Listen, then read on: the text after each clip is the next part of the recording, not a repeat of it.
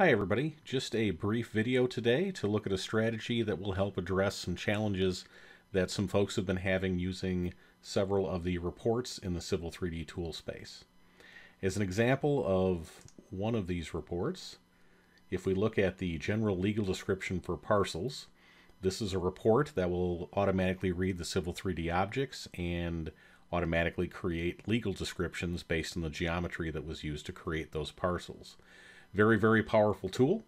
However, it leverages some ActiveX technology that may not be supported in some of the browsers that are currently being used. So let's take a look at a strategy how we can perhaps get around some of those challenges. What I'm going to do, I'm going to double click on the report itself, which is going to automatically export for me in an XML format the parcel geometry to the report tool. So we'll go ahead and click OK to allow it to do that. And when it comes up, once again, this ActiveX technology is bringing up this dialog over the top of what I'd like, and it's just not formatting itself on the screen in a way that is going to make it very useful for me to use. If I'd like to append to the report, when I click append, it's updating this to the top, not necessarily functioning the way that I would expect. Now, I'm currently using Chrome. Ideally, this tool works best in Internet Explorer and actually an older version of Internet Explorer version 5.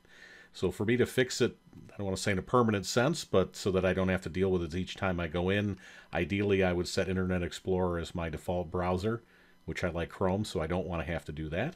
The second thing is I would set my Internet Explorer to an older version of Internet Explorer, which I don't want to do that either. I'd like to be able to take advantage of the current tools and features that exist in that application. So what can I do to still get this tool to function?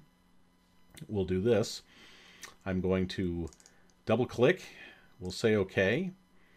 When it comes up, I'm going to copy this path that was created.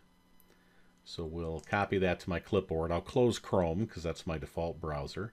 I'm going to launch Internet Explorer, and then I'm going to paste that using Control V up to the top bar here. And when I do that, I get a similar experience as to what I had in Chrome. I'll now come down to the bottom and we'll allow the block content for this ActiveX control. And then what I'm going to do is within Internet Explorer, I can run this instance of Internet Explorer as an older version. I'm going to do that by hitting F12. So we'll hit the function key 12 and it automatically brings up kind of a debugging scenario for us with some tools in that exist on the bottom.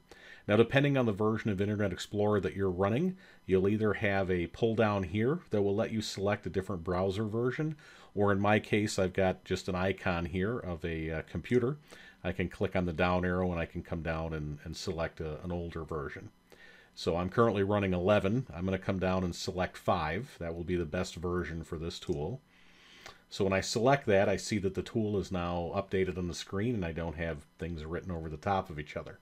So if I'd like to create a legal description for all of my parcels, we'll select all of those. I can continue to fill out the dialog as needed. And now when I click Append Report, it automatically provides for me all of the information for each of my lots. The tool itself still functions as it has historically if you're somebody that's used it before. Let's go ahead and save and print report. We'll see the information displayed on the screen. And I can even right click and we'll go to print preview. And the print preview will automatically create for me a page for each one of my lots. So there's lot 4, 5, 6, all the way through. I believe there's about 99 lots here.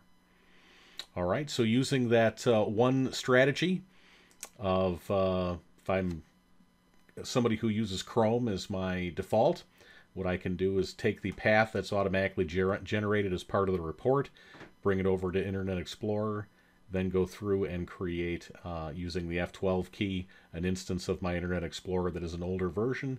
That tool, as well as some of the other reports that you may be having challenges with, will allow us to continue to leverage those moving forward. So hope this information helps, and I'll talk to you again real soon. See ya.